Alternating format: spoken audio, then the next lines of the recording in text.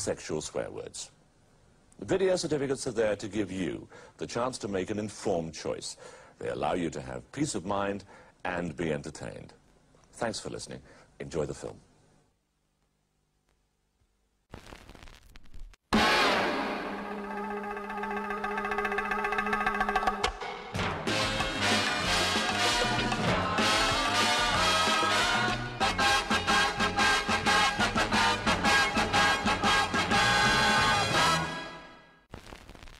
It's no good you sitting there dying of thirst looking at these oranges. They're absolutely forbidden in here. I mean, it's not a greengrocer's, is it? I mean, they make a terrible mess. People get squirted in the eye and sometimes in the circle. I mean, all this peel, you know, the usherettes. The usherettes have absolutely refused to, and that came as a great surprise to the manager, because you see these pips, I mean, they get flicked at people in the front and they hit them in the back and they get trodden on. Messy business. On the other hand, we have no objection to you making loud slurping noises and dribbling down your front with Kia Ora. Orange?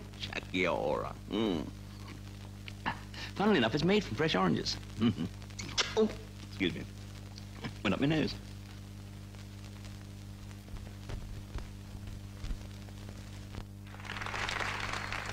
Parlavi ancora come piaci parlavi, e così dolce il suon della tua voce.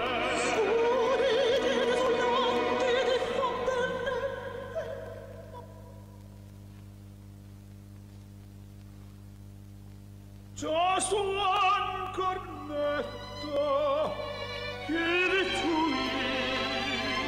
lascia sai strino in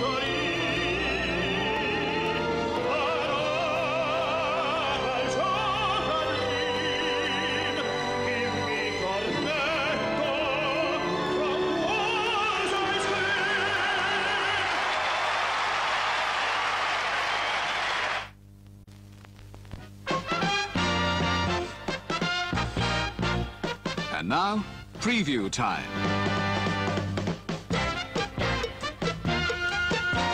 When it comes to entertainment, you can't beat a good film. So let's take a look at what's coming your way.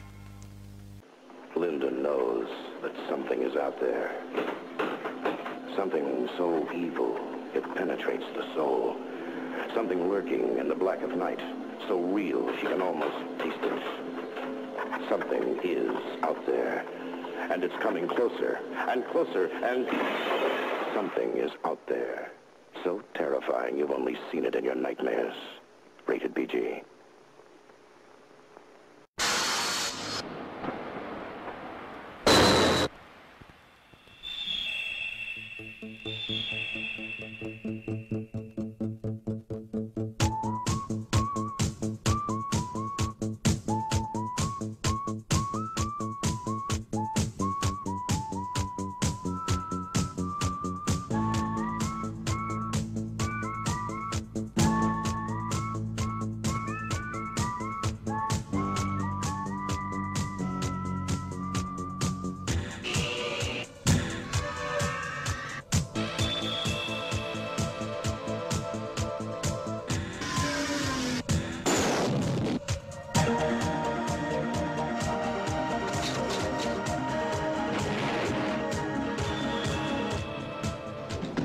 President's on line 1 calling about is everything okay with the alien spacecraft from Planet 10, or should he just go ahead and destroy Russia? Tell him yes on 1 and no on 2.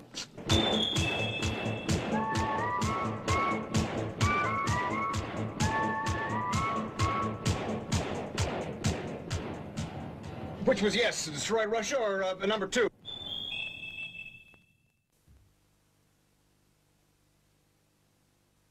Ladies and gentlemen, welcome to Perfect Movie. Please welcome your host, Richard Sandling.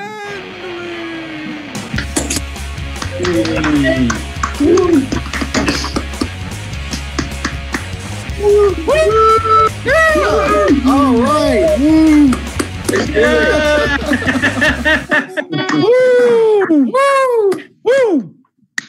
All righty. Seamless, slick, and you have no, oh my God, I hope that was as seamless for you out there as it was for us in the Zoom room, where we got Go! Brilliant! So, welcome to Richard Sandling's Perfect Movie with me, Sandling. Yes, what a show we've got for you tonight. What a show! What a show!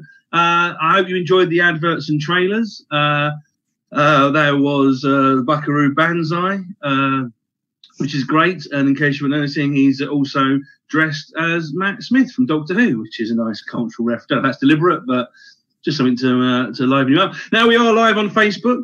So if you are watching on Facebook, do comment in the page, and hopefully I will come to you and we'll be able to at some point answer some of your questions, queries, thoughts, shout outs if you want me to tell you that I love you or that I hate you or that you love someone else or just what your favourite film is. That's fine. I am theoretically up for anything.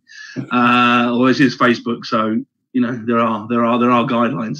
But welcome. This is a show for those who haven't been before. This is a show about films where I talk to people about their love of films, not the things they don't like, the things they do like, because too much modern fandom is about hating things. This is about loving things, about embracing things we love, whether that's, you know, right or wrong is up for me to decide. But, you know, if I ask you what your favourite film is, for example, as I will do later, some of you, I'd like to know what your favourite films are if you're watching out there, and in the people who are here in the front row, I'd like to know what your favourite films are.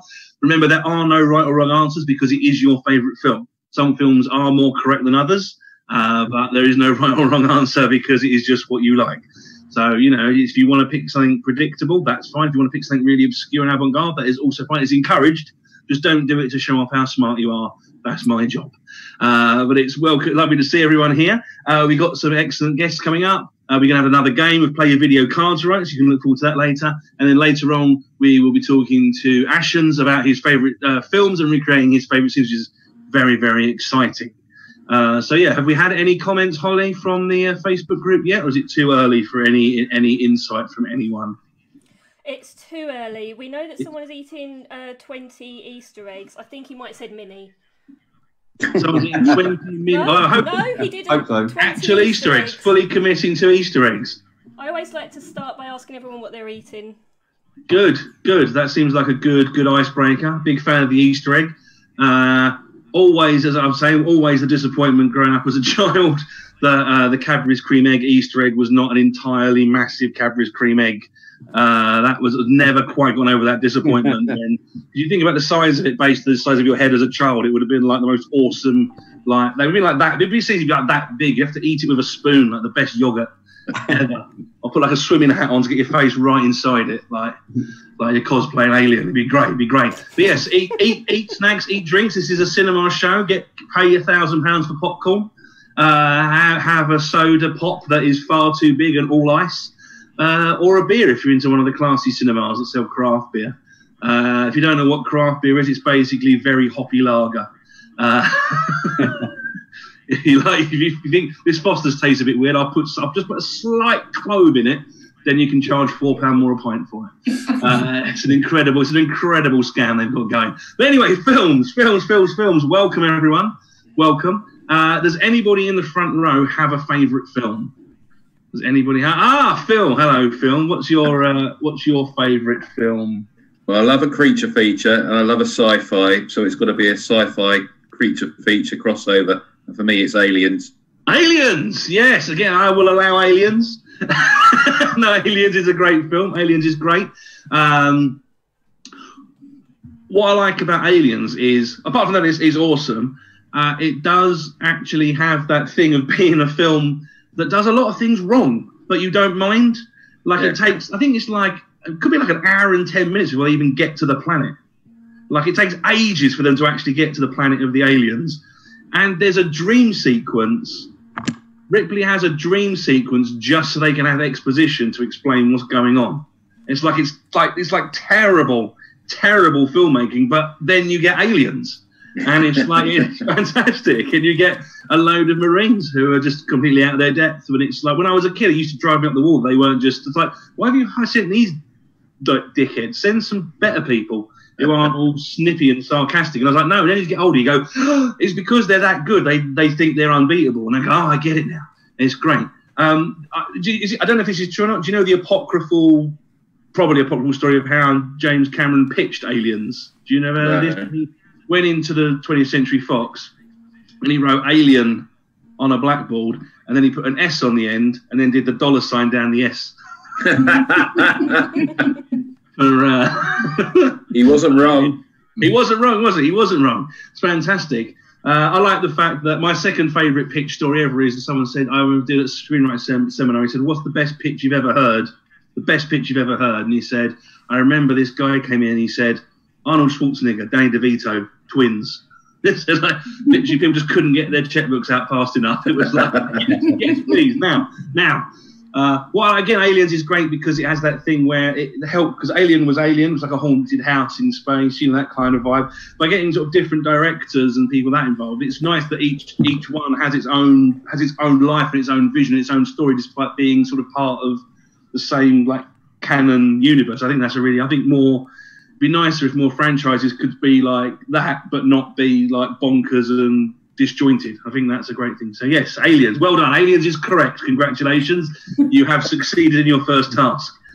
Does anybody else have a favourite film in the front row? Yeah. Oh, who's there? Who's there? Put me at someone, Holly. Who do we want? Brian Watts wants to know what your thoughts on Land Before Time are. Who? Land Before Time. Land Before Time? Yeah, Brian Watts. Well, I mean, it's I just remember it being incredibly sad. I remember it being one of those films you'd watch and then you'd just be like, why is everyone dying? Why is there just a continual pervasive mood of melancholy and sadness? It's like an existential dread. And then I think there's like 75 sequels. There's like The Land Before, like there's still The Land Before Time. There's millions of it. It's great. It's like you watch, it's like Land Before Time does for you as a child what Up does for you as an adult. Oh. Well, the first 10 minutes of Up, and then the rest of it's like, I don't care about that. I'm spent. So, yeah, Land Before Time. Land Before Time. I haven't seen it since I was a child, probably because I'm too traumatized to go back and watch it. But it's great. Yes, Land Before Time. Is that a favourite film, or do they just want to know what I think about it? They just asked what your thoughts were on it. Well, now they know.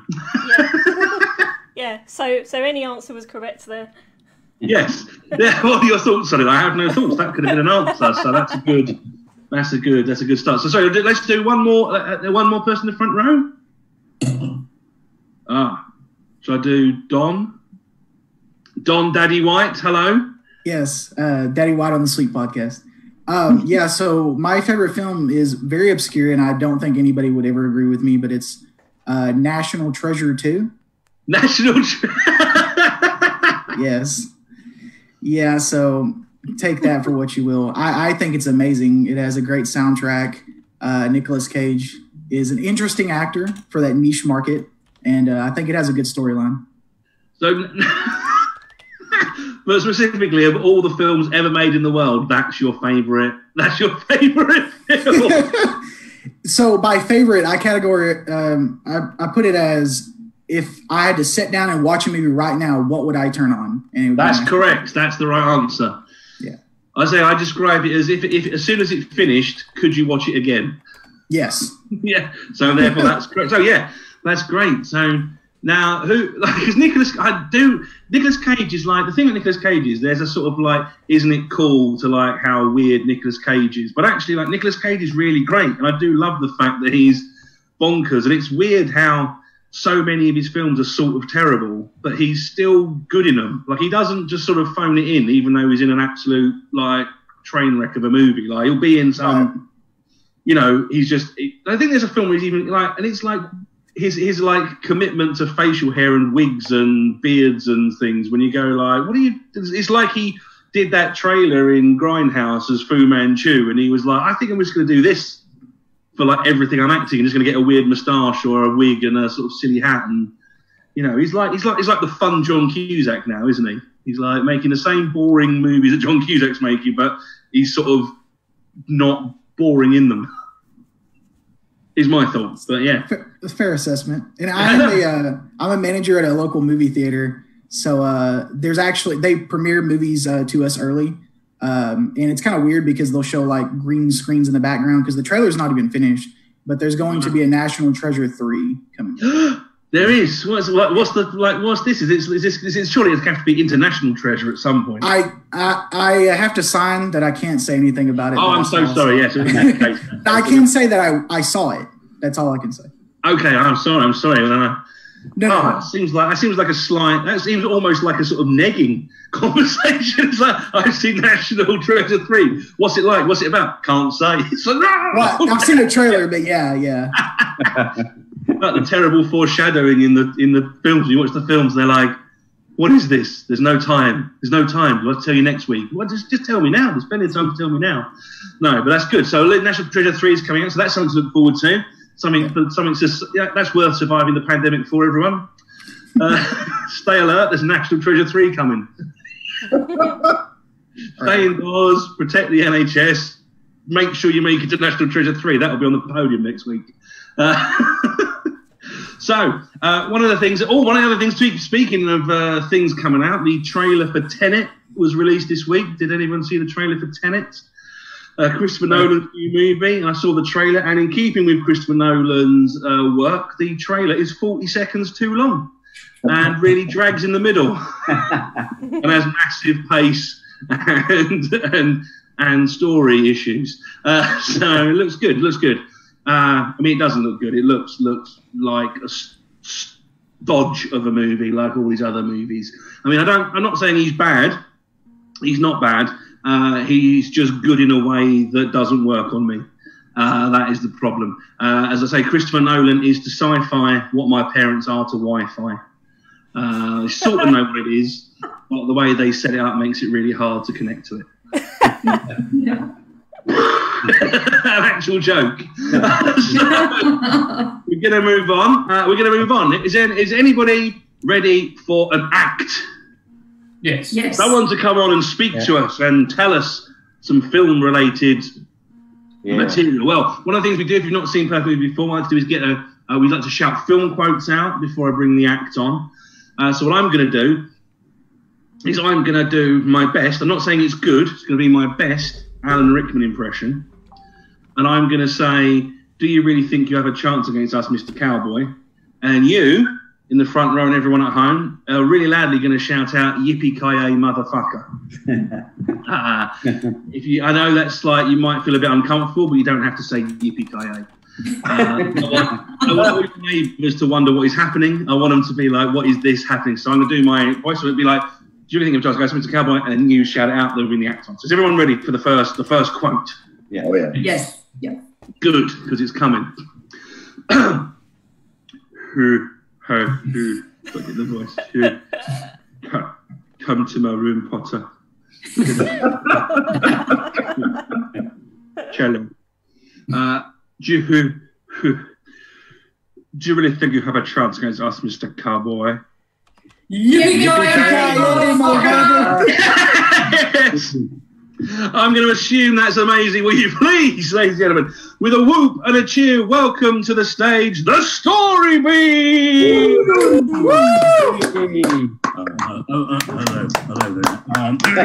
Hello. It is I, the Story Beast, your friendly, jovial, not at all drunk wizard and storyteller for this evening.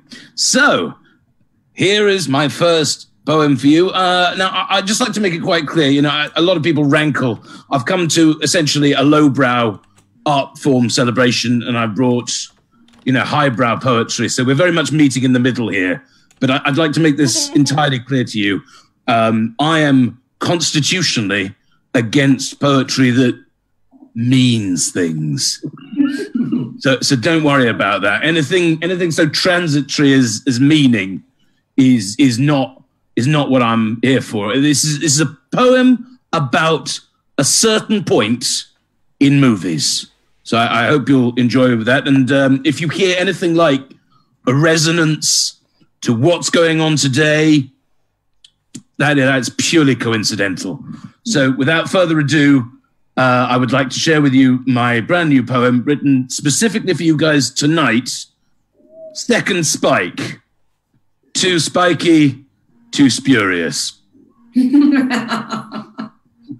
know that bit in every film more sink than swim, prognosis grim. The monster approaches the picket fences of every town, everywhere, deaf and defenseless. And for all of the signs of the features of creatures, the mayor insists that they open the beaches. Despite the slew of local teens separated from their bras and jeans, and indeed their guts, but it's not what it seems. There can't be a killer. We'd have heard all the screams. There's no masked man behind the scenes on a killing spree every Halloween's. There are no gremlins, critters, sharks. So let's just open up Jurassic Park. I mean, sure, that raptor killed one guy at the start and the electric fences need constant restarts. But who needs a health and safety assessment when your backers need returns on their angel investments? While a dickless guy at the EPA shuts down the laser containment array that keeps all the busted ghosts at bay, while the scientists beg for another delay, because no one wants to hear from these prophets of doom, your Jeffrey Wrights, John Hurts, Jeff fucking Goldblums. Jodie Foster told us a tornado is coming. Yeah, the wind's picking up, but we're sure that it's nothing. Because God himself couldn't sink this ship. A sentiment coming from the well-heeled lips of powerful people ignoring the horrors while constituents wave to the flying saucers atop tall buildings without proper precautions. And as the alien death rays begin to glow, Dante's Peak looks about set to blow. Robert Wagner returns to the towering inferno, and they carry Kane back to the starship Nostromo, ignoring the company quarantine procedures set up to deal with such things as facial adhesions from xenoparasitical alien breeders. 'Cause it's a night to remember, a perfect storm, no question or quake of a wave or a swarm, ignoring the tremors that point to Godzillas, all aiming our phones at the dancing gorillas. 'Cause there's no one to blame for San Andreas's fault, or that Precinct 13 wasn't prepped for assault. And you can't hear the audience shouting from the stalls not to go into the Bates house at all. That's that. That's that. I'd say it's not about anything. Not about anything. At all. This next one's a bit cheerier, though. It's a murder ballad. And it's again, I mean, I don't know why I brought this one to you guys. It's called Angel with a Filthy Soul. Nice. And I hate to say, if anyone who happens to be American in the room, I'm really sorry, but I'm going to be doing my best, by which I mean my worst beat poetry voice for this, so I apologize. Sorry, any Americans. Kevin killed his first at the age of 8. Didn't do it with spite, didn't do it with hate, just swung a paint can at a criminal's face and laid him out stony dead. He killed his next on the very same night, in the very same house, in the very same fight. A Skell's head got blowtorched up real bright. Poor bastard's now missing a head. Instruments of torture littered the floors, a burning hot doorknob melting out the back door, an orgy of evidence that the cops just ignored. The kid was defending his home. Don't worry, Mrs. McAllister, Kate, there's a stand your ground law that we got in this state. Kid was just scared. Kevin's only what, 8? And besides, he was home alone.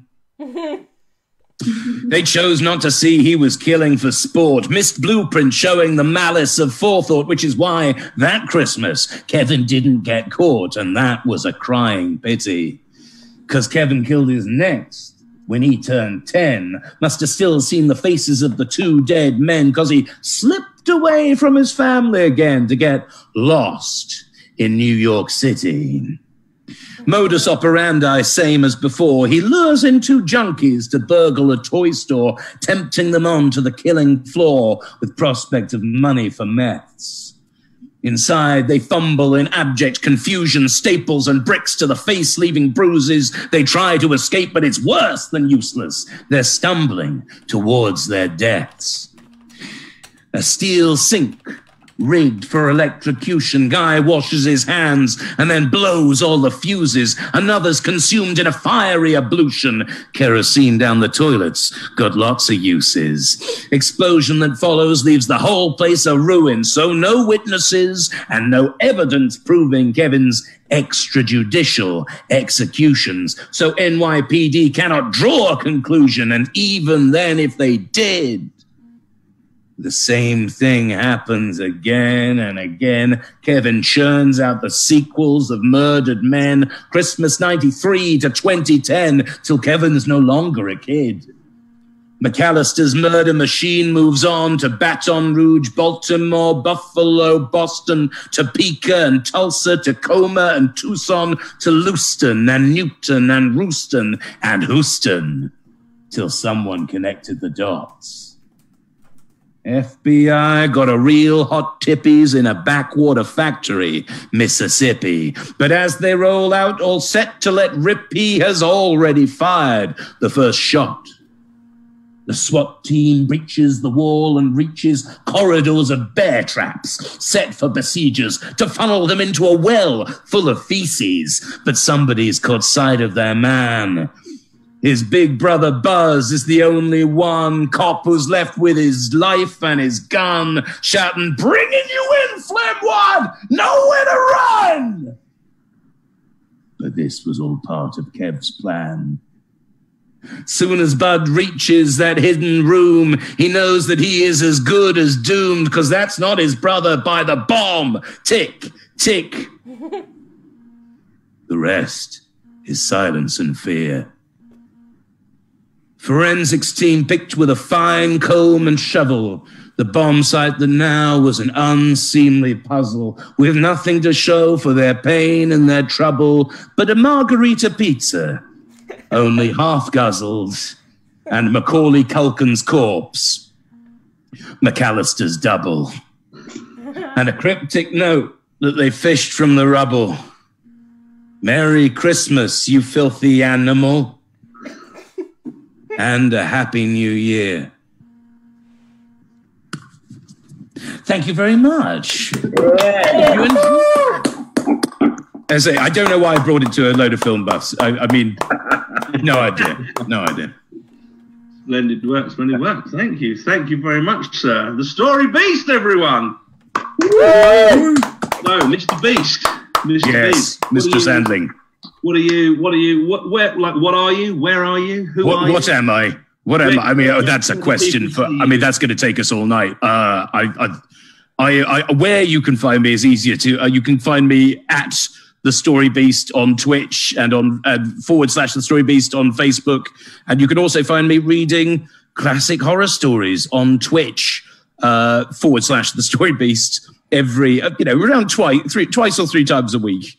Reading classic ghost stories from the old Fontana paperback books of ghost stories. Nice. I think I've got some. I was too far, but I've got some of those myself. They're very good, aren't they? I do like. Oh, they're brill. Yeah, I got into an argument with some of the other.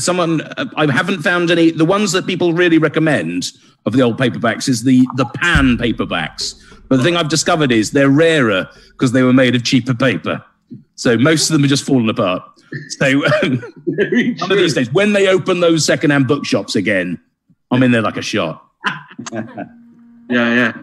I think that's the main reason for the quarantine. That's the main reason we want it locked is, just the charity shop tat. I'm jonesing for it, man. I know. I need that charity shop. I mean, where do you think I get all my clothes?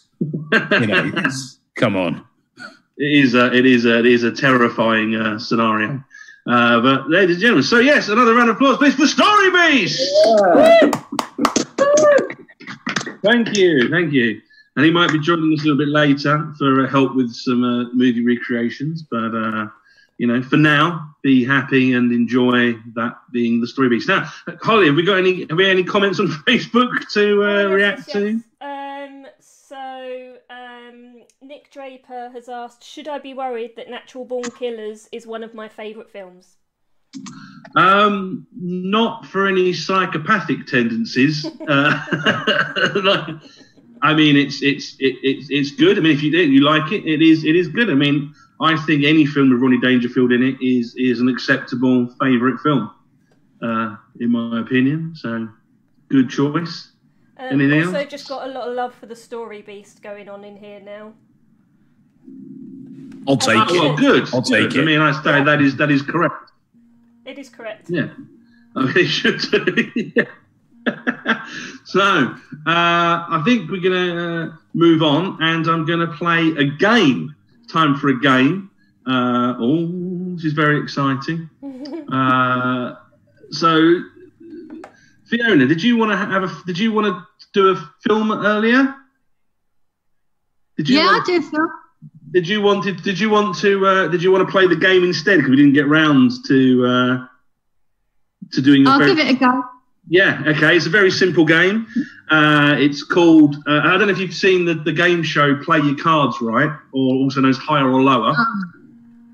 So what I'm going to do is I'm going to show you a selection of VHS sleeves from my collection, and you have to tell me whether the next video sleeve, the film it's from, is rated higher or lower on IMDb than the film that came before it.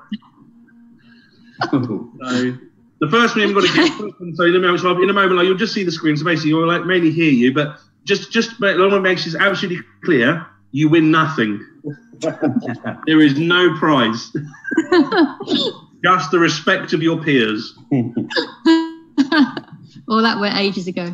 Oh, good. Well, then the stakes couldn't be lower for this game, which is how I like it. I like my stakes low. So I will attempt to share this, and then we will play the first game. It's called Play Your Video Cards Right. Are you ready? Okay. Yeah.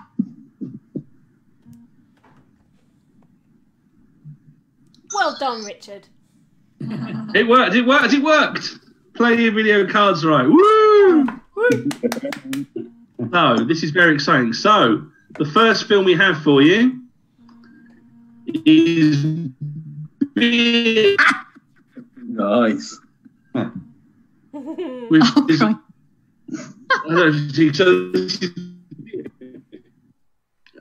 Oh, hang on, no, how dare you, there we go. So that's fine. So this is Beer. I don't know if everyone's seen Beer. This is sole entry on IMDb and written by a guy who also wrote 3 episodes of Miami Vice. It stars, as you can see, it's got quite a good cast. Where are we? It's got Rip Torn in it, Loretta Swit. It's got loads and loads of really interesting people in it. David Alan Grier, William Russ, Saul Stein, Dick Shawn, Kenneth Mars. It's really good. It's really good. Basically, it's about it's an advertising satire where they get 3 normal blokes who inadvertently foil a bank robbery to be the ridiculously macho front of a deliberately sexist beer campaign to boost sales, which works. And it's like a foreshadowing of clickbait. The more people complain, the more the publicity. And the joke is it's the Swift's idea because she's like, we should do a thing which is basically like real men drink real beer. Now, you haven't got to guess this one, but as a guess, what do you think this is rated on IMDb? Probably 5. Let's see. We've got 5 points. That's a good. Well done. 5.3. So moving on to the next one. Motorama. Don't know if you've seen Motorama. So, hitch a ride with the wildest road trips in Thelma and Louise. This wildly original author of After Hours hits the target again with this comedy about a 10-year-old delinquent who runs away from home in a stolen Mustang and sets out on an obsessive and perilous journey to become the first winner of Motorama, a gas station contest. Music by Andy Summers of The Police. Now, code for cinema, if they ever mention who's like music by such and such or featuring songs by such and such, it means there's nothing else to recommend the film. I quite like this one, but that's a massive red flag if you're looking at videos. It's directed by a guy who mainly associate produces documentaries, and is written by the guy who wrote After Hours, Julia and Julia, and Vampire's Kiss. Great Nicolas Cage movie. Now, it's one of those films that I like because it's basically, there's no narrative, it's just an excuse for people to wander from scene to scene with lots of people turning up as cameos for a day, which is the sort of thing that's cool, because in the 90s it's not as regular as it is now. So there's cameos in this film from Drew Barrymore, Meatloaf, Flea, Michael J. Pollard, Garrett Morris, Jack Nance, and Robert Picardo. And it features that, who's the hero, on the car, the 10-year-old boy, having an arm wrestling competition with Meatloaf, if you want to watch that. And Drew Barrymore as his fantasy dream girl, which I think we can all get behind. So what do you think? Do you think this is higher or lower than 5.3? Well, I'd probably go for lower, although it's probably got a good cult following by the sounds of it. Yeah. Well, also, I would like to know on Facebook what you think, whether this is worth higher or lower. Let's see if we can get these right. Let's see if anyone on Facebook does well. So, do you going to go higher? Higher or lower? Lower. I think I'll go for... It is... Yeah. 6-4! Oh, it was higher, so you've fallen at the first. So we're going to keep going, though. We're going to keep going. Next one. Limit Up. No, this is a film of Nancy Allen from RoboCop, who wants to work stock exchange but is treated really badly because she's a woman, in a way that I imagine probably was true, but the way it's done in this film is not the most probably documentarian way of highlighting sexism on the stock exchange. And she gets frustrated that she's not being taken seriously, so she gets help from a sort of voodoo witch doctor to make her magically be good at trading. So it's written and directed by someone who works as a segment producer and mainly makes documentaries, and was co-written by cult actress Luana Anders. And it is a heartwarming tale of how women can achieve anything men can do if they get into voodoo and use comedic black magic. really, really heartwarming. 4 seconds of this were edited to make it a PG. It's got Dean Stockwell in it, playing essentially the Wall Street version of the person he plays in Married to the Mob, and Ray Charles playing essentially himself, even though he's not himself. So what do you think? Do you think this is higher or lower than 6? No, I've lost my confidence now. I think I'll go lower. It can't be higher than that. Higher than the other. It can't be. We don't know. I mean, who can say? It's 5. It's good. You've got one more. One more to get. So that's just, so you're almost like you can't win, but you could come out on top. No. So the one to choose is the creator. Okay. Peter O'Toole, Virginia Madsen, Mariel Hemingway, Vincent Spano, David Ogden Stiers. It's very, very sort of interesting, sort of one of those weird sort of teen romantic comedy things that's sort of half a serious film but also weird and whimsical. But yeah, it's fine. It's directed by Czechoslovakian New Wave filmmaker Ivan Passer, who also made Intimate Lightning and Cutter's Way for some reason, making this, and is written by the guy whose novel it's based on, who also wrote Don Juan DeMarco, The Legend of Bagger Vance, and The Notebook. So he also wrote the book Satan, about a killer computer, like AI thing from the sort of 70s, which is quite interesting. So basically, Peter O'Toole plays a wacky scientist. He gets Vincent Spano is his sort of like research assistant. Mariel Hemingway is also his research assistant, and they're lovers. But she's 19, but that's charming because it was the 80s. And yeah, it's basically about trying to bring his dead wife back to life through mad science, like a sort of Frankenstein. If Frankenstein was like, you know, a wacky college professor who's into like Zen and stuff. So, what do you think that? Do you think that's higher or lower than 5? Higher. You're going higher. You're gonna go higher? God. Yeah, I'll go higher. Go on, I'll go higher. It is higher! 6.2. So you came out on top, even though you did not win. That is excellent work. Well played. And again, as I say, you win nothing. But congratulations. That was excellent work. Nothing. Woo! What do we win? Nothing. What was the point? Nothing. No, that's excellent. Did anyone on Facebook manage to win the game, Holly? Did we have anyone on Facebook win the game? Chris and David corrected Guessly. Guessed correctly every single Corrected time. guessing. I'm going to take your first answer. Corrected guessing. Yeah, Chris and Anyone David else? corrected Is anyone else Guessly. corrected guessing? That's excellent. So, well, we are shifting along. This is very exciting. No notes, everyone. No notes. Well done. You're doing excellent in the front row. Keep it up. Keep it up. Appropriate joining in, but not too much joining in. I'm a big fan of that. Well done. So I suppose we should probably move on to the last bit of the show where we bring on our special guest. And again, we need a film quote. Does anybody out there have a favourite film quote we could get anyone to shout out? Does anyone like us to shout a film quote out for them? Does anybody have anything they'd like before I just decide? Can I ask for one? Yes, you can, Mr. D. Can we make it? It's my favourite line from the superior David Lynch film Dune. Yeah. And how can this be? For he is the Kwisatz Haderach. No. It's the Kwisatz Haderach. You've just got to get that line right and you'll be fine. No, it's like... Haderach. I have a lot of stuff in my mind going at once, and the correct pronunciation of Quisling... Kwisatz Haderach. Don't confuse matters, Richard. Christine Bacharach. Different woman. Definitely in the remake. So I suppose after 3, what we're all going to do is after 3, we'll all attempt to shout out the Kwisatz Haderach. How can that be? The Kwisatz Haderach. Sladerat. Basquiat. You're disrespecting a fine piece of cinema. I don't want to be. I don't want to be disrespecting a fine piece. I'm just outrageous. Outrageous. So how can this be? Well, would you want to count us in? Would you like to do the quote? Can I do the quote?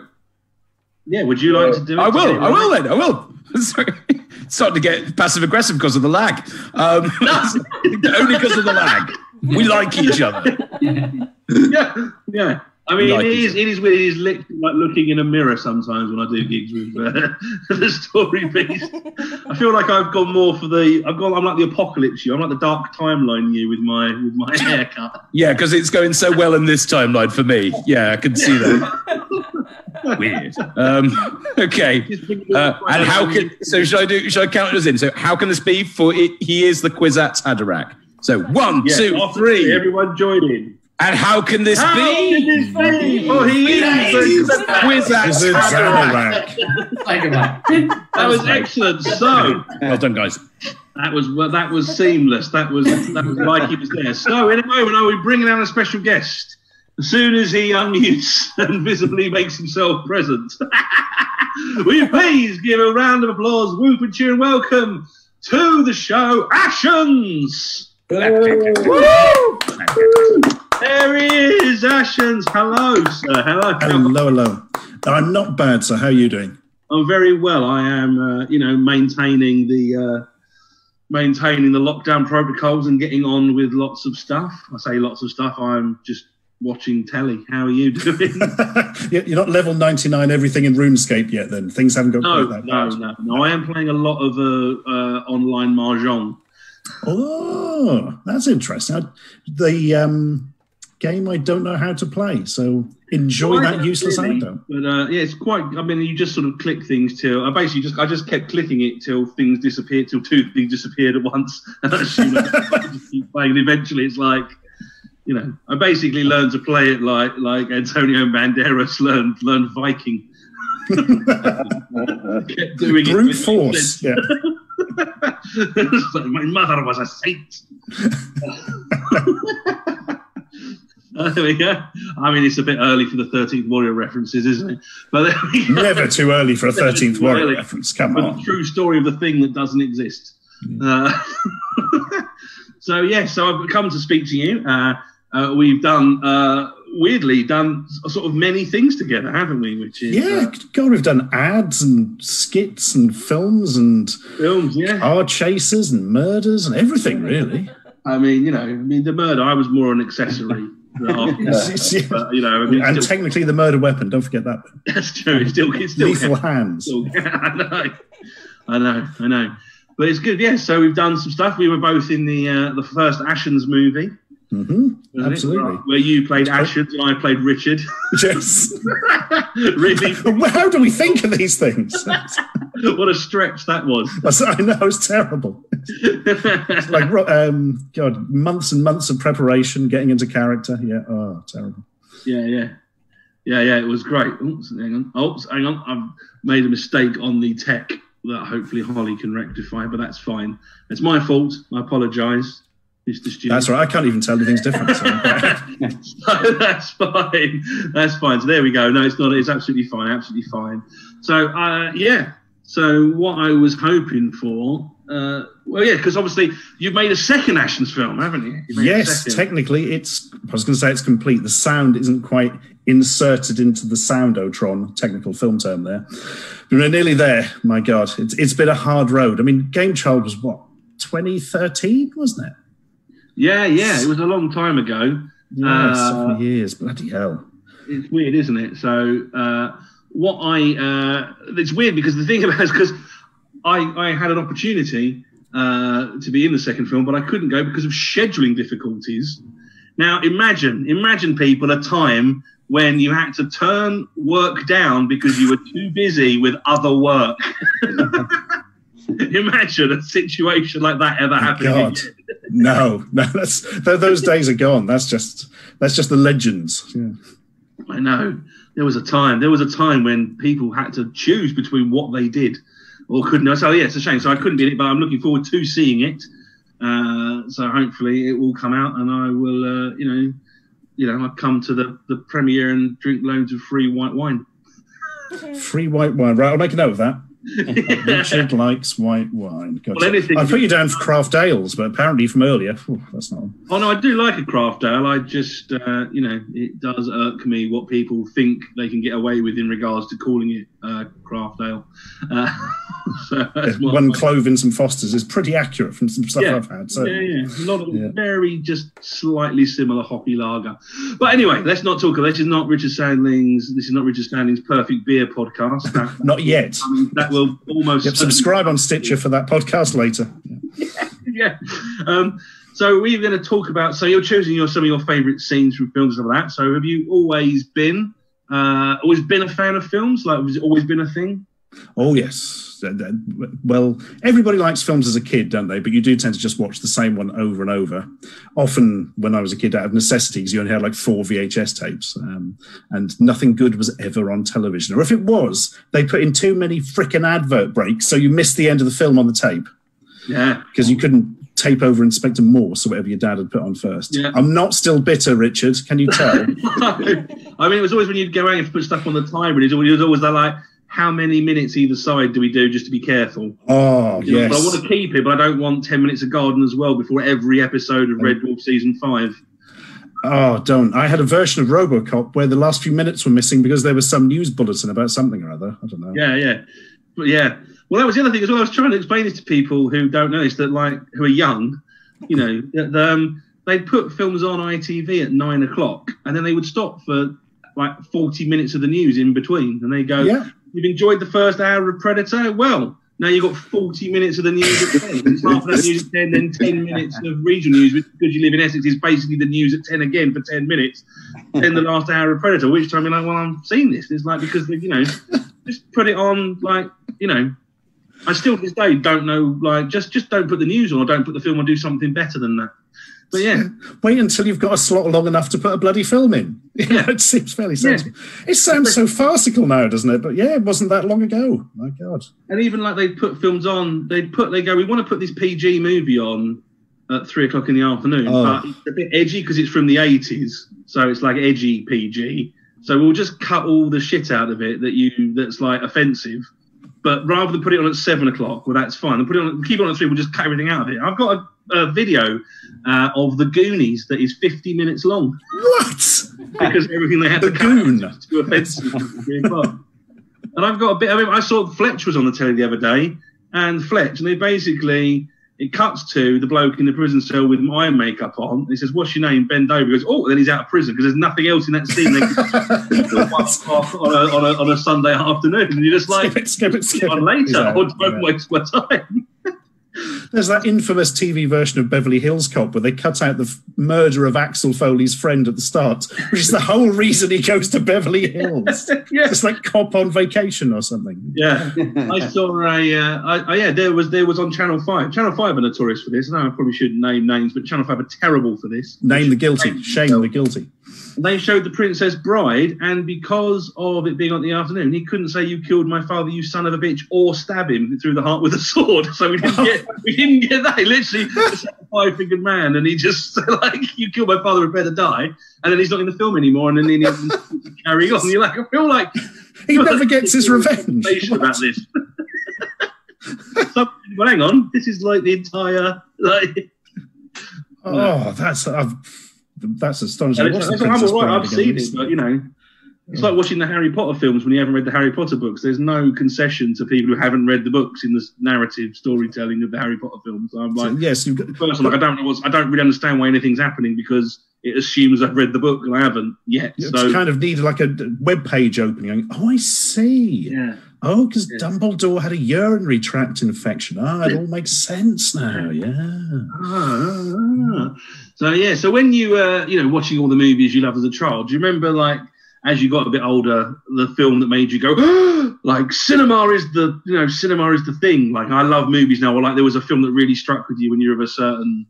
I don't say certain age. I don't mean like that sort of film, but when you came to a certain age, I'm glad you asked.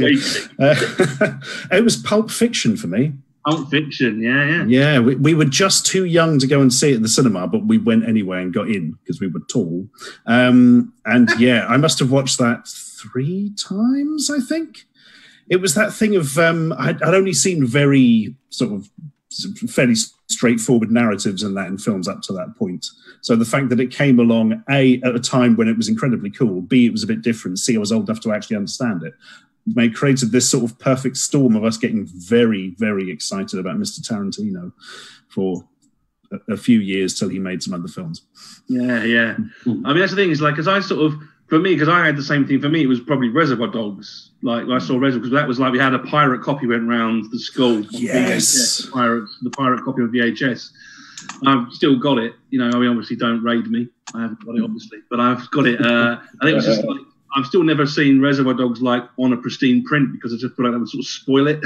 Yes. It's like, don't know if I want to watch Clockwork Orange without Spanish subtitles. Don't know if I do. You're missing part of the experience. And it was like, this is amazing. It was that perfect time of like, I'm now intelligent enough and old enough to get cinema. I've now seen, it's just basically like my first proper good film. So it could have been anything, but it was, Reservoir Dogs. And then I'm a bit like you, where I like Reservoir Dogs, like Pulp Fiction, like the first 9 hours of Jackie Brown. Yeah. And then I can pretty much take or leave anything else, unfortunately. It's a bit long. They are a sweet 9 hours, aren't they? But yeah. The 18 that come after, I mean, they're all right, but they do we feel a had bit to release drawn Kill out. Bill as 2 movies because we couldn't trim it down into like 90 minutes. Like, I could. Give it to me, I'll do a 90-minute version of. I'm pretty sure fanedits.org has probably got several examples. Like, there's definitely, you just basically have about 20 minutes from the first film and then take out half an hour from the second film and there you go, that's your movie. That's all you need. That's all you need. Done. Yeah, job's done. Oh, fixed your problem. Think of the money we could have saved them. Yeah. Well, they actually made a fortune from both, so we would have lost them money. Now I get it. Yes. Let's see. Yes. So we're going to move on for a second. But has anyone said anything on Facebook, Holly, for myself or Ashens or the Story Beast to have to field or bat, or whatever the phrase is? Mostly talking about Disney editing stuff. So yeah, that's what the talk is about at the moment. The talk is about Disney editing, the editing of the movies. Yeah, good. Yeah. Oh, that's happening on Disney Plus, isn't it? I've heard that. I think I saw Basil the Great Mouse Detective, and we didn't see the bat die. Oh, what? I think one of those ones. Well, that's a terrifying film for a child. I heard their version of Adventures in Babysitting. They've cut the really strong joke because it had a swear word in it. Ah, yeah. No good. I know, but that was the thing, was it's like all these movies that were PG, but for one swear word, therefore they're 15s. Like, weird thing. Oh, I might watch it to 15. It's just basically a PG, but someone says fuck. Yeah. That's right. I dropped the F-bomb, guys. We're going off piece. That's it. Right, Richard's done it, everybody. We can do it. That's it. That's it. Stick that in your pipe and smoke it. Snowflakes. No. It's not true. It's not true. So, so you've chosen some films for us. I have indeed. Beginning, middle, and end to any films. Yeah. I mean, it's definitely one of the most highbrow elections we've had. I won't lie to you. I'm not sure if everyone's quite going to have the emotional capacity to fully embrace what we have on offer for them. Oh God! But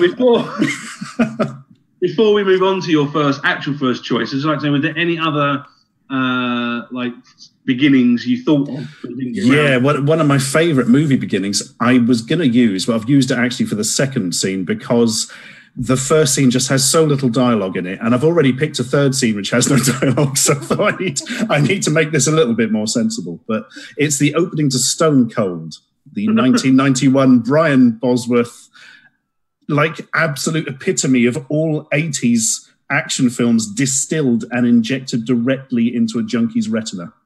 I mean, he opens this film, Bosworth, as a character called Joe Huff, which is like the greatest tough guy name ever. And he's wearing a leather jacket that makes him look like a villain from a sci-fi film. And it's just, it ticks all the boxes, none of which should ever be even looked at, let alone ticked. I love it so much. I mean, I think because obviously one of the concerns when you do this as a live stream show, we're all sitting down, is like pick your favourite scene. We're essentially sort of saying pick your favourite dialogue scene. Yeah.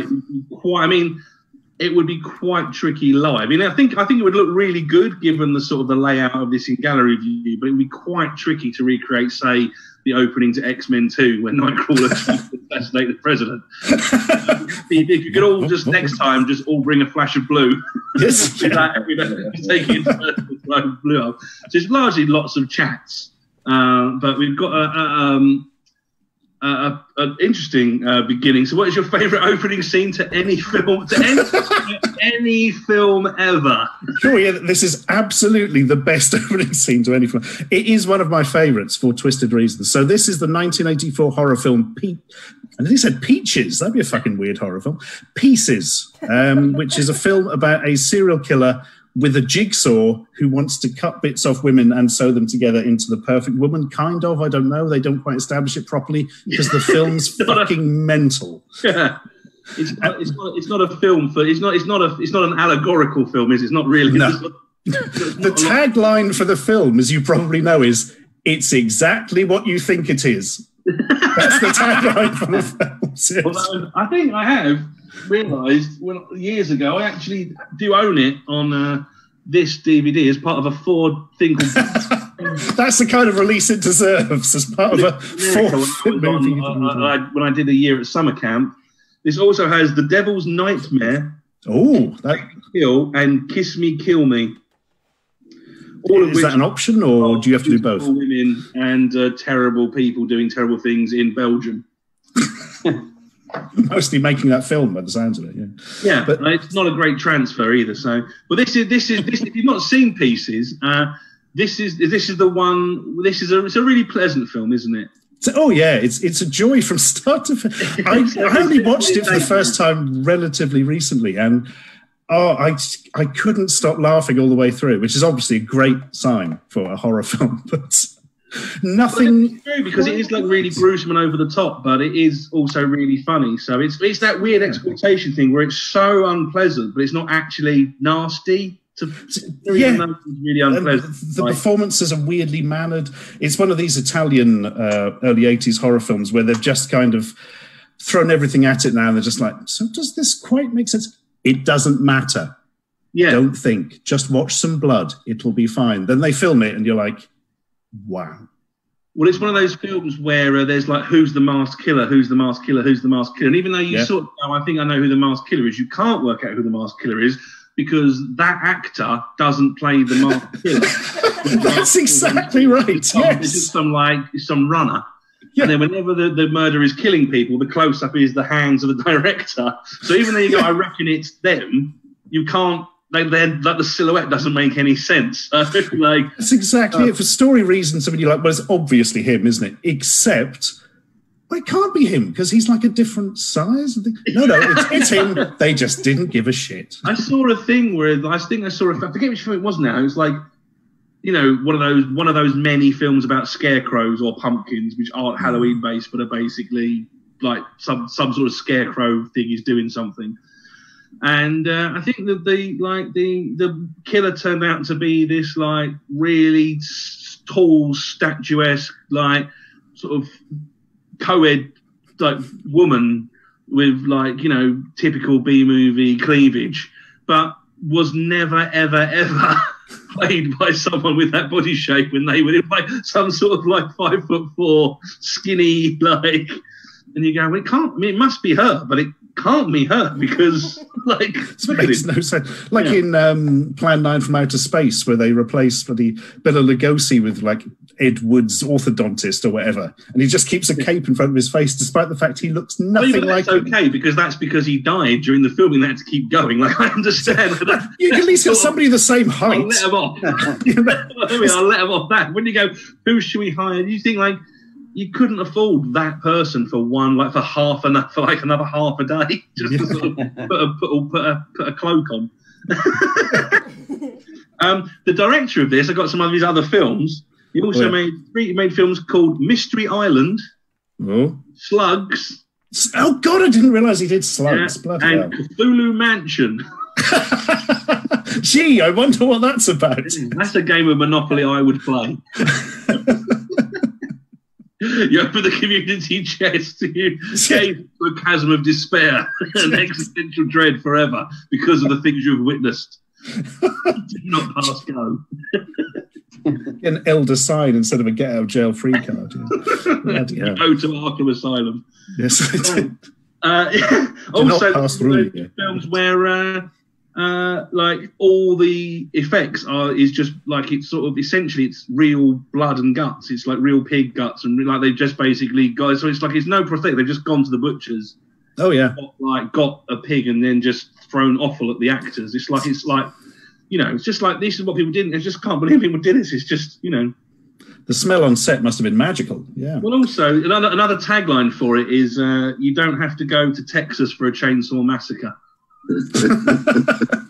No, you go to Madrid that is pretending to be Boston. Yes, exactly. In the winter, so that the actor filming a swimming pool scene nearly freezes to death. It's like it's not funny. That's just awful. But like it is so ridiculous, isn't it? Get in a pool. Yeah, but I'm going to die. It's fine. We'll get you out of there quick. Yeah. 3 hours later. And they use real knives for some of the knife scenes, like real knives. Whoa! I did not know that. Good God. When they kill the reporter, spoiler, kill the reporter, that was like real knives. Like, bloody hell. Yeah. In its way, this has one of the greatest end scenes by having a last-minute shot that makes no sense and totally diffuses the whole film. So that's something to look out for if you watch it at home. Well, they're obviously doing the trying to go for the Friday the 13th, like, oh my God! But like, you can't just have a oh my God at the end of your film willy-nilly, regardless whether it makes any sense or not. But, it doesn't even stick with the sort of rules of the universe, so to speak. No. Very odd. No, I mean, it's quite weird. I mean, I don't, you know, it's just weird to think that Nick Fury tries to recruit him. That's the thing I didn't get. It's like, before the Marvel Universe was even really a thing cinematically, they still have Nick. This is like weird, like just makes no sense. And he was played by David Hasselhoff back then. So, David Hasselhoff back in the day. This is also weird, just before we move on, because this is one of those films where there's no one famous in it. I'm not saying no when it's done nothing, but usually with these movies, there's like a David Hemmings or someone like turning up. This is like, it's kind of go, oh, you couldn't even get like anyone who's like, you know, like you couldn't get your Fulci named actors or it's just disappointing. But it is like good in a disgusting way. in a bizarre and nothing works. It's the least frightening horror film ever made in its own way, I think. Well, it is just gruesome. Also, it's that horrible, unwieldy horror where, like when someone gets killed with an axe, all you see is like an axe sort of hit them on the head because they can't do a axe going in shot. And that's almost more horrifying, the fact that all the axe is doing is that. And then, then you get a cut, and they're on the floor with all the pig offal on them. Yeah. Yeah. So it's actually weirdly more distressing, the fact that it's unrealistic. But it's a style. I'm sure they meant to do it like that. So could have chosen any film. You could watch Pieces. Yeah. And I'm going to recreate the opening to Pieces for you. So it's available on Blu-ray from Arrow, unbelievably. Are you going to play Timmy, Stu? Is that what you were going to do? Who did you want to be? What have we got? You're going to be the pervy child.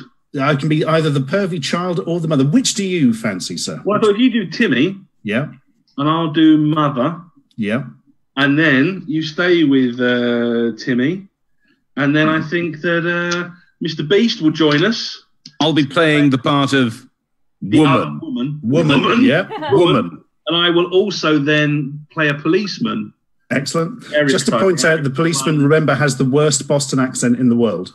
Well, yeah, I mean, they're all awful, aren't they? Yeah, go. Yeah, they do that too, don't they? Can I get some direction for woman? What is my motivation for woman? Right. So in the story, nobody knows who she is or what she does, and she never appears again. Great. Using it. Yeah. That is exactly what we want. So I will also attempt to do some stage narration. Stage narration? That's what it's called now. So we're in a house in Boston, 1942 day. Timmy is putting together a jigsaw puzzle on the wall. Props. Humpty Dumpty sat on the wall. Humpty Dumpty had a big fall, and all the king's horses and all the king's men couldn't put the pieces together again. His mother enters and smiles happily. Humpty Dumpty sat on the wall. Humpty Dumpty had a big fall. Timmy approaches. Mother approaches slowly from behind. And all the king's horses and all the king's men couldn't put the pieces together again. We see Mother's POV that the jigsaw is of a naked woman and the rudest part is yet incomplete. Where did this filth come from? Answer me! Answer me! Throws the jigsaw across the room. What do I have to put up with? You dirty-minded little brat playing with filth like this, just like your father. If you don't watch out, that's who you're going to grow up like. And I can tell you a couple of things about him. She picks up a photo of the father and smashes it against the mirror on the wall. The shot immediately repeats in slow motion. I'll kill you if I ever find stuff like that in the house again. Timmy backs off warily. Go get a plastic bag. I'm going to burn everything. Don't just stand there. Go get a bag. He rifles through the drawers and the dressing table. I'm going to put a stop to this once and for all. Timmy runs from the room. His mother throws some comic books on the floor. Pornographic magazines. She walks to a toy chest and starts searching through it. I'll bet he has more stuff all over the place. Hurry up, stupid, and bring me that plastic bag to junk this stuff.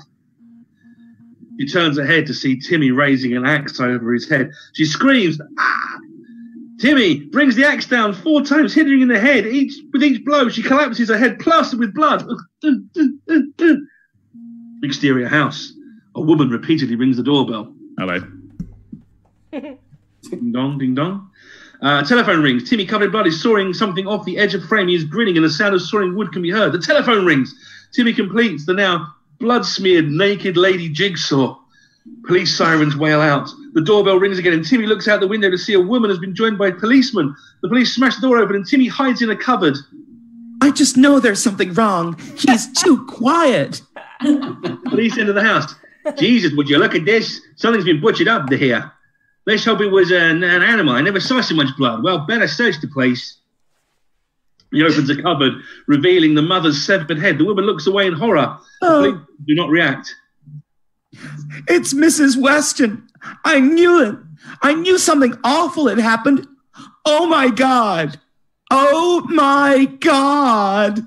Get out of here. Call a station. And little Timmy? You ready? Open the door and find Timmy. Big man, mommy. Oh, Timmy. Where's mommy? Take it easy, kid. You're safe now. Where's the father? He's away in Europe with the Air Force. But there's an aunt. She lives an hour away. I'll call her and take him over there. Oh, this is terrible. Scene! Roll opening credits. And from that point on, the script improves minimally. If anything, it gets worse. Yes, it really does. It's fantastic work, team. Fantastic work. Just want to know, just in case anyone was worried, I wasn't wearing a mask for that. That's not prosthetics. That was me just being a woman. That was impeccable, Mr. Beast. Yeah. You genuinely put more into it than they did. I mean, it was good. It was good. I don't know where that came from. It was good. You should stick with that. Yeah. I know. The thing is, if the emotional core is there in the words, it's just so easy to bring it out of yourself, isn't it? That's any great text. Any great text will give you that. My favourite of that is the woman's bizarre exposition at the end, which is literally delivered staccato almost. There is an aunt. He must live with the aunt now. He will be taken away and probably murdered people later in this film. Yes. Credits. To another woman, preferably a nubile woman, please. Bring. So they think there's murders, so police let the principal of the school where everyone's getting murdered send an agent in undercover as the tennis teacher. That's correct. Yep. So that's just like a sort of weird. I mean, it's like the thing about these Giallo movies is you see them, you're like, I could probably watch a film where this plot was done better, but like the exact same plot. I'd watch this. If all done so it makes sense. Like the teacher, the headmaster doesn't have to tell the parents at the school that there have been multiple murders of students. It's like, he doesn't have to tell anyone. No, it's fine. They just keep sending their kids here. And the police are like, well, you really should be telling people soon. Like, nah, we'll get round to it. And the police are helped by one of the students for no reason whatsoever. They just kind of force him to help them and come back to the station and do police work. It's just, so many good things. But sorry. No, I was going to say my favourite thing in the intro there is there's two massive flaws for 1942. One is that they had telephone rings and it's quite obviously a 70s telephone. And two, she wants him to bring a plastic bag, which weren't invented for another 10 years or so. They didn't even think about it. But the truth, it's all about the truth. Yes, the truth of the emotion behind it, which is entirely missing. The non-naturalism, you can take or leave that, but that's a choice. That's evidently that plastic bag. That's an essay to be written, isn't it? But not one anyone would read. Yeah. Yes. So we're moving on to your favourite miscellaneous scene. Certainly. Any scene from any film ever? So before we get to one you've chosen, what other ones could you have chosen? Oh man, for the middle scene, there's a lot of great ones here. I mean, going back to Pulp Fiction, there's all sorts of films. In fact, we did a Pulp Fiction one before, didn't we? Live once, I think we did. Yeah. Podcast.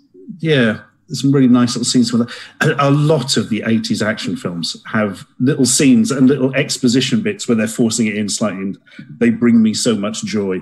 I'm trying to think of something that perhaps from a film that isn't what people would call trash before I punch them in the jaw. Low art, that's what I like. I like that. Right, I'm having that going forward. Yep. Low art. Time for a nice bit of low art as we watch Kill Squad or something. Yeah. What have you chosen for your favourite scene from any film ever of all the hundreds, over 100 years and 70,000 countries worth of cinema? I had to watch all of them to realise this was the best. Best scene ever from any film. Ages, like 3 whole days. Yeah. So, this, I kind of was talking about the intro from Stone Cold earlier, but we're going to jump into a later scene in Stone Cold where Joe Huff is about to go undercover as John Stone in order to get into Lance Henriksen's awful biker gang come paramilitary organization, which they need to infiltrate before they destroy the nation's capital or something, or the local capital. Not another one of those. Yeah, I know, that old chestnut. Yeah, oh, God. Another paramilitary biker gang. Well, I mean, if you want a movie about former NFL players turned actors bashing heads, this is for you. It really is. The thing is, I'm not going to lie. All Brian Bosworth movies sort of blur into one for me. I don't want to watch anymore because I know I'll lose the plot of this one. But they also blur into all the Olivier Gruner movies. Which also I can see that, yes. Yeah. So as far as I'm concerned, these are all basically one film called Shadowstone in Gruner Bosworth.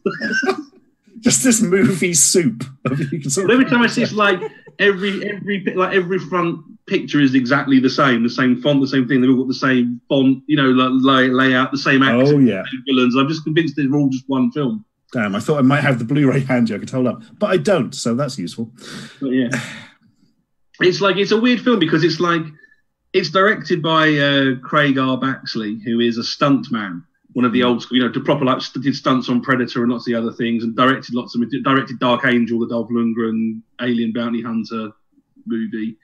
But it's weird because it's directed by a stunt person. It doesn't really concern itself with the actors and their acting. Yeah. Which I know that sounds quite stereotypical. I know plenty of very gentle, delicate souls who work in stunts. I do. So, but the idea that you could be into stunts and also understand nuance and acting is, of course, not a given. It's a thing that can happen. But in this, it doesn't. But also, he doesn't really do very good stunts in it either. So it's not like you go, I'll put up with this wooden acting because at least the explosions and the fighting's really good. It's like we've got someone who doesn't understand acting, but also seemingly doesn't understand the thing he does for a living.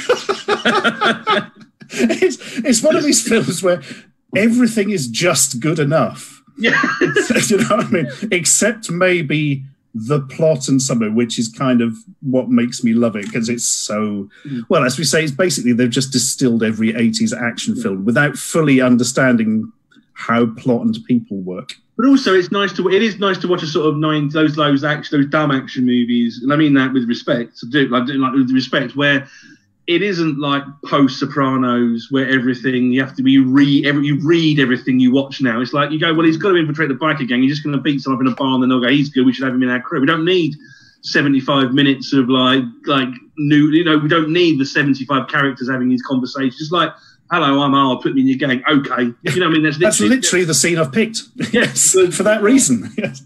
And so I do quite like the simplistic approach of the plot's making limited sense, because it's very easy to go, hang on, why doesn't it need to be all smug and pick holes in it? But they've deliberately written it just to sort of get on with it, which is why I appreciate a film that gets on with it. We got 90 minutes. We want people to have fun for these 90 minutes. Bloody get on with it. Yeah. And also, this is because it's got William Forsythe in it, hasn't it? As I think in this scene, as well as the film. And he was making this exactly the same time that he was filming the Steven Seagal. Is it Out for Justice, where he plays the God! I haven't put two and two together, but yeah, same guy, isn't it? Bloody hell. Making it exactly the same time, and apparently he would just do 2 days on this, then go and do 2 days on that. That's where he's got the same hair and the same beard, and basically playing the same character in both films. Too confusing to just be the same person in both films because he's making it at the same time. It's a pity because one's a romantic comedy aimed at children. So Steven Seagal is out for justice. Justice is, of course, ice cream, and it's the scrapes he gets into as he tries to jingle all the way, but he's got to get this new flavour of ice cream for his orphaned child. Desperate for a flake, but there's none left in the state. I know. Steven Seagal ice cream flake movie. The film that never was. Yeah, thank God. Yeah. So, Yeah, so we're going to do this scene. So this is a scene. Basically, so what you've chosen for your miscellaneous scene, given we're all sitting down, is a fight in a bar. That's right. Wait till you see what I've picked for the third one. Good. So I'd just like to ask a question and make a note as well as someone coming to the text fresh. You know, I very much enjoy the screenwriting choice to every character best have a one-syllable name. Yes. We've got Gut, Huff, Ice. To be honest, I'm starting to wonder whether customer and woman, I mean, also woman. Yeah. Woman is probably actually a single syllable name like La, and the customer's name is. That's my guess. Good. Yeah. That's only half a syllable. I know. I think that's they've run out of syllables with too many characters. Good. I'm gonna ask because I'm playing the character of Gut. Marvelous, and indeed the character as well. But I think Gut. Can you give me again? What is Guts? What's his 5-year plan? Gut is called Gut because he eats a lot, despite the fact he's not overweight. I don't know how that works. He obviously, perhaps everyone else in the biker gang eats very, very little. Just perhaps he works out a lot. Metabolism. Probably metabolism, to be fair, And Gut is the nice guy. He's the nice guy in the paramilitary neo-Nazi biker gang. For some reason, they've got a nice guy in there. Yeah, I'm sure they... No, they don't exist. Fuck that. No. But yeah, I'll try and play nice within that field. And you're supposed to be feeling sort of a bit sorry for him later on as you see his meeting house with loads of swastikas up on the wall. And you're like, not entirely sure I'm down with this guy. Got to be honest with you. Yeah, I'm not. I'll try and provide it with some empathy. It's not possible. I don't know if not sympathy, empathy. Yeah, it's out of remove. It's out of good. So, are you going to be Huff, Mr. Stew? Shall I? I'll happily be Huff any day of the week. And I'll be Ice. I'll be William Forsyth. And I will also be the woman. You can be the customer as well, Mr. Beast. I'm looking forward to it. Playing a non-Nazi, I get to play all the roles. Yeah. Just play a sort of slightly rednecky person instead of a Nazi. Okay. Yeah. I think that was on the casting sheet for the film. Yeah. So, Huff approaches Ice and Gut's table. Ice is making out with his girlfriend. It's literally like that. He's eating watermelon and it's awful. It's an awful kissing scene. Gut tries to get his attention. Hey, Ice. Answer me a question. How come your old lady's been eyeing my tail all night? My. We got here. Looks like we got us a grown-up version of Bam Bam. You sure are pretty, Bam Bam. Look, I just asked the question. You're a real pretty boy, ain't you? Ain't he a pretty boy? You a pretty face. How'd you like me to fuck it up for you? What do you want? I just got out of the pen. I thought I heard you boys were the heavy hitters in town, but I guess I was wrong. Ah, you a yardbird, motherfucker? I did my time. Pretty boy like you must have done some painful time. You gonna use that stick? You wanna dance with me? Ice! Get down here! Ice! Ice leaves. The woman is being grabbed by a customer. Let me go! Let's get out of here! We want our money back, and we want it right now. You sold us some bad shit. Ice says, no, I heard the bitch say, haul your ass. You can do it, or I will. We didn't come here for no fight. Just give us $1,000 and we'll be gone. I got news for you, baby. You're already gone. Boom! Kicks him in the nuts. A brawl breaks out, by which time Gut is attacked by another customer, thrown to the floor. Ice! Ice, help me, Ice! Get off me, man! But Huff enters and protects Gus, viciously beating his attacker. Throws him over something. You all right? Huff is attacked by another man. It easily beats him, throwing him across the room. Damn, man! Damn! Watch it. Next time, mind your own fucking business, honey. You're welcome. He's a nice guy. And scene! Scene! The Tony Awards will be coming. So in 2 pages, Huff has ingratiated himself into the gang, made a friend in it, established that Ice is an arsehole, established that Gut is a bit friendlier. Like, in 2 pages. I mean, that's efficiency, isn't it? It's the zip file of plots. It really is. Absolutely. So they can have more mildly disappointing stunts. Great. Great stuff. So, as we come into the final stretch, we know, it is going along. We're just going to have a quick move on to your final scene. So, do you have any favourite, like, potential miscellaneous, like any end scenes that didn't quite make it in? I mean, yeah, we mentioned it earlier, but pieces for that ridiculous, out of nowhere, hey, remember this film we made? Yeah, we'll ignore that now for the last 2 seconds. That's always going to be a bit special. Always a bad idea to set a film up for a sequel that isn't going to happen. But yeah, precisely. You might get a sequel, so let's set that up at the end of this one. No, just end the film. Yeah. Just end the film. It's fine. Like, it's all good. It's fun. What's the film they released a few years ago where the film doesn't end and it tells you to go to a website? Was it The Devil Inside? I don't know. Something like that. Something will chat probably know. Because I'd be furious. Yeah, the audiences went fucking berserk apparently. Like, what? I don't even like being told to subscribe to people. Yeah. I go to a fucking website. Don't forget to ring that bell. Yeah. So what end scenes, again, another highbrow of any film, from any film ever. Yeah. What is your favourite ending to any film ever? This actually may be my favourite ending to any film. I mean, I'm not saying it's not a good choice. As I say, there are no wrong answers. I'm just saying, all the films, Stu. Of which I've seen many.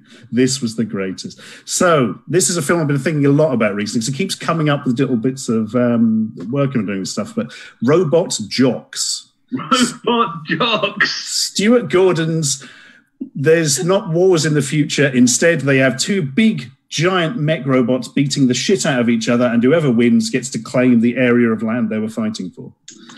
Yeah. And it's such an odd film because it's... Well, by the admission of the writers, one of them was trying to make a sort of highbrow, or relatively highbrow, sort of action film with a lot of political undertones and, allusions to other works. And the other one was making exciting film for basically teenagers. Oh, dear. It doesn't, and that's the thing about it. It's like, there's so many 80s movies like that, though, where they're like, it's sort of for kids, but it's too gross or disgusting. Or sort of sleazy in a weird way, but it's also too childish for adults to really like it, so it doesn't sort of quite work. I just think like Howard the Duck's a good version of that, where it's like kids are just like, what is this? But grown-ups are like, this is a bit, I want more, I need more from, it's like it's sort of between 2 stools, it doesn't really work, but too distressing for a PG, but not violent enough or sexy enough for grown-ups. Yeah. Who want to watch trash. This falls into that weird category of, some of it feels like it's alluding towards something, but it never gets there. Things like the main character Achilles, they mention twice that he's illiterate, but it never goes anywhere. It's just mentioned offhand twice. And it's little things with imagery and that, and you think, oh, this is going to be... Oh, no, it's just gone into nothing. And you end up with almost no actually likable characters in the film, really, because the main hero Achilles is a right arsehole. Yeah. Trainer is a super arsehole, although he turns out to be a double agent. Spoilers. It's a really odd film. I can't work out quite why I enjoy it quite so much. And I've never shown it to anyone who didn't enjoy it. No. Well, it's weird because it's like, I'm not sure this is the dictionary definition of ironic, but it is like watching one of those low-budget Japanese versions of things from the 70s. Do you know? It's like watching a low-budget 70s Japanese version of Pacific Rim. Yeah, that's exactly. Despite the fact that Pacific Rim is essentially like a Western version of Japanese things. Yeah, it's like watching Battle of the Planets do Robot Wars. Oh my God, that's something I would pay to see. I know. Well, you have. It's called Robot Jocks. Robot Jocks, yeah. And unfortunately, the problem is that it's one of those films. When it came out, I always get. Well, I don't now, but I always got, because of the covers and it being out around, not at the same time, but I always got Robot Jocks and Hardware confused as well. Oh, they're very different films. Yes, and every time I watch Robot Jocks, I'm always slightly disappointed it isn't Hardware. Yeah, which I think is fair in general, to be honest. You go, oh, you want to watch Robot Jocks? Yeah. Oh, I thought you meant Hardware. Good stop motion in both of them, though, to be fair. Yeah. Although I don't think Hardware managed to entirely bankrupt the studio that made it, so it's all different. Yeah. So, yes. Well, you've got to bankrupt the studio, otherwise you're not making a real movie, are you? Yeah, well, exactly, yes. I usually bankrupt myself. It's quicker, you know. So, again, for your final scene, you've chosen a fight. Yes. There's almost no dialogue. So I thought we'd be getting tired by this stage, so we can just fire through it. Yes. So, I will do the notes and I will read. Who do you want to be? Do you want to be Achilles or do you want to be Alexander? I'll be Alexander. Why not? I'll be the bad guy, the Russian or Soviet in a future space Soviet. I don't know. They don't quite explain it, really. So that's fine. So basically, this is like a sort of 4-minute sequence in the film, isn't it? Of like, this is long. Yes, it's a good 2.5 at least. Don't worry. Daylight is imminent, people. Don't worry. Yeah. So basically, there's a big fight. The giant robots happen. Alexander's robot explodes violently as Achilles watches. Yeah! That's just exactly how he does it. Alexander appears out of nowhere and attempts to hit Achilles with a pipe. Achilles tries to dodge away. Come on! It's over! No! Achilles! There's like a huge gap here. Here and now! Alexander tends to hit Achilles, but he wrenches off a pipe of his own and blocks the attack. They fight with the pipes, and Achilles manages to break Alexander's arm, but he keeps fighting. The fight continues until Alexander chokeholds Achilles over a flaming barrel. Not a euphemism. Achilles manages to hit Alexander's broken arm, making him recoil in agony. Yeah! Over. They continue to fight hand to hand on the floor, exhausted. Alexander picks up a rock whilst Achilles picks up a pipe. You can live! Yes, if I kill you. We can both live! We are both dead. We are robot jocks. Achilles throws the pipe away. We can live. Alexander stands ready to hold the rock, but Achilles stands prone with his arms spread. Achilles raises his hand in the jock's thumbs up salute. Alexander smiles and fist bumps him, completing the salute. That's exactly what it is in the film. I should point out. Roll end credits. And I've learned that people can get along. Amazing. Thank you. Welcome. Well, that was it. It's such a good example of the film as well, because it's so. I mean, you've got like the metaphor there of they've got all their big robots, they've blown up. Now they're fighting with sticks and stones and stuff. Like that's the old Einstein quote, isn't it? When whatever World War III is fought with, World War IV will be fought with sticks and stones, blah, blah, blah. But that's as clever as it gets. Everything else is just literally... And then it all feels really weird, awkward and forced.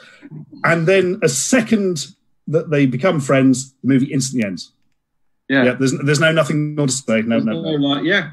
Well, you get it. There's none of this like let's up a sequel nonsense. Just ends. End credits. Literally straight with the cast. Brilliant. Yeah. Like fantastic. I was mildly disappointed to learn that it wasn't like Revenge of the Nerds, but metal plated robo jocks. But I do kind of want to see this film now.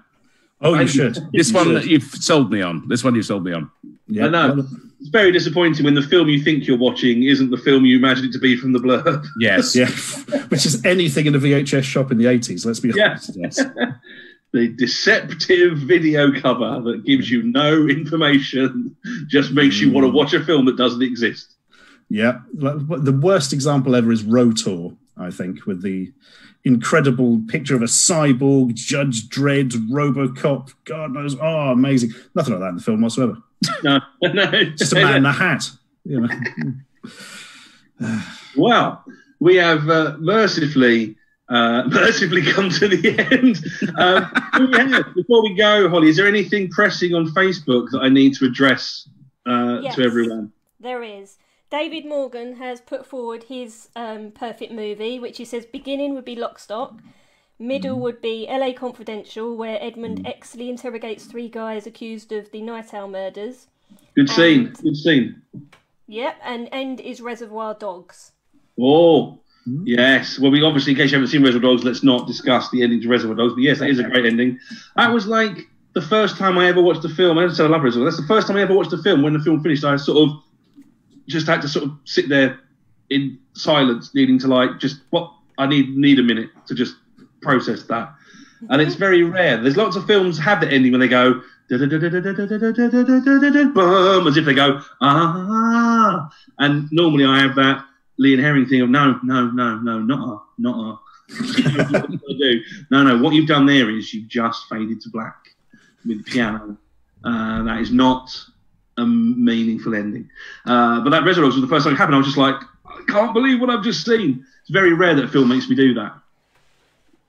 So, I'm trying to think of the last time a film made me do that. The Cremator, Czechoslovakian film. That's a deep cut, crikey. Yeah.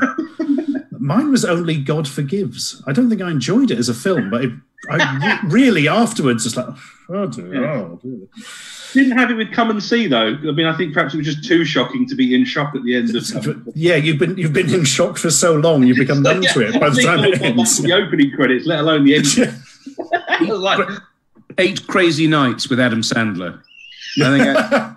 Yes, I mean I've been a bit like Come and See. Sort of you are kind of numb to the shock. Yeah. You are just following this poor person through a nightmarish journey.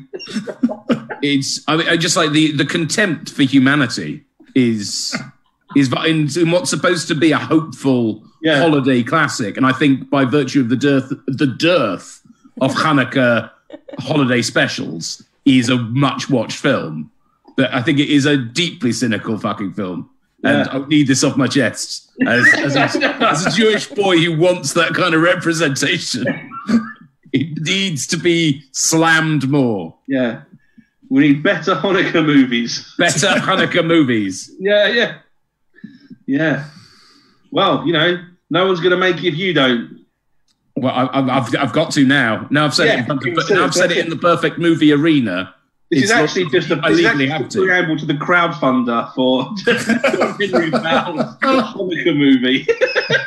So you're like 4 weddings and a funeral, but it's over 8 nights. Like Christmas, but obviously not Christmas, It's not even my favourite Jewish holiday, but I just think, for all the, if you can't have Christmas, I lived in a fairly, religiously, sporadic family.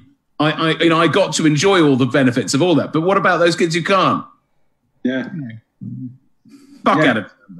No, I know. Well, yeah. And then you have one, Adam Sandler gives that moment and blows it. Yeah. I don't know. So this is good. So yes. Well, that's not how I planned to end the show, but yes, sorry.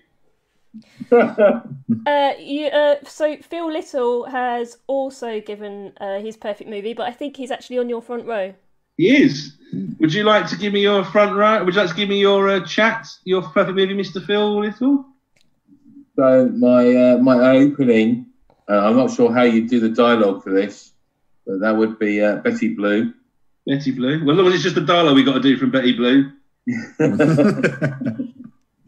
The middle would be from my guilty pleasure, which is Pitch Perfect 2. Pitch Perfect 2? If I haven't seen Pitch Perfect 1, will I be able to follow? The Dragon League scene. And then I'd like the ending from Salute to the Jugger.